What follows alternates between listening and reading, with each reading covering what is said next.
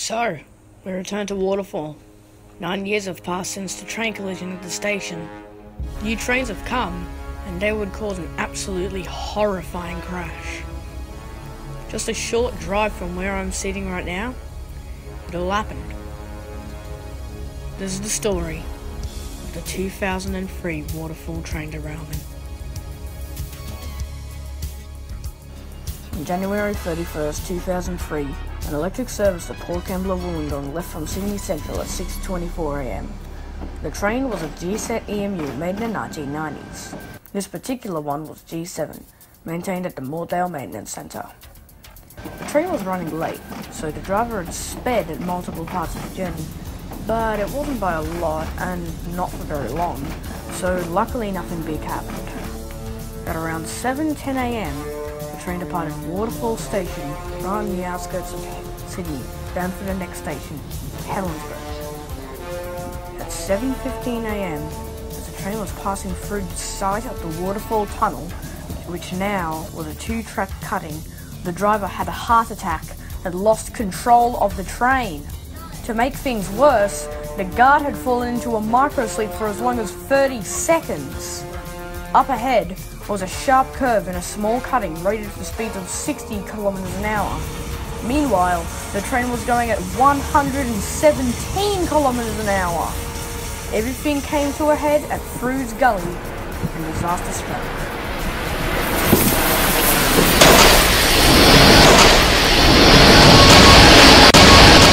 Good evening, Andrew Lofthouse with ABC News. New South Wales is counting the dead and injured tonight after a train derailment on Sydney's outskirts this morning. The train turned over and crashed onto the ground. The 2 leading carriages were then crushed by hitting the wall of the cutting, flipping them back upright, causing the cabin leading vestibule to be completely demolished. The original count for people dying was 9, however it was later found out to be 7. In addition, 40 other passengers were injured. It was the worst crash since the Glenbrook train crash of 1999 that killed 7 and injured 51. It was extremely difficult for emergency services to get to the site due to its remoteness. The vehicles that got there were M113 APCs from Holsworthy Barracks. But what could have caused this? G7 was a very faulty train, and had made a reputation for breaking down among repair crews.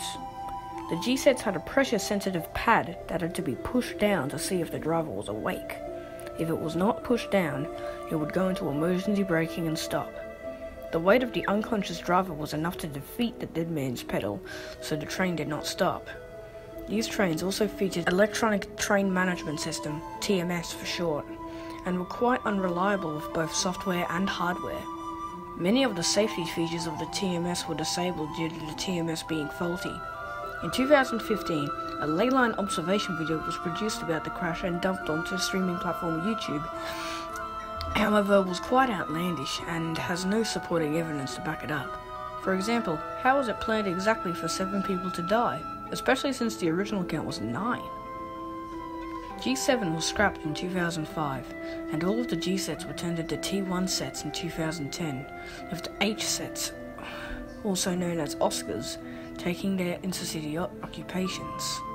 RailCorp incorporated emergency door releases onto the Waratah series of trains as a result of inquiries into this crash. Automatic Train Protection, ATP, could have prevented this crash.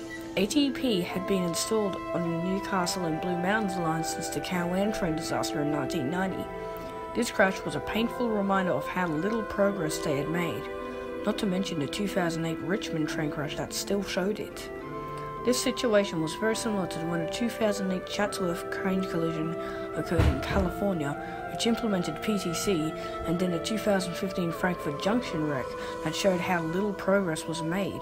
Not to mention the 2018 DuPont wreck, which still showed it. Which begs the question, will there be more Waterfall train crashes? Hopefully not.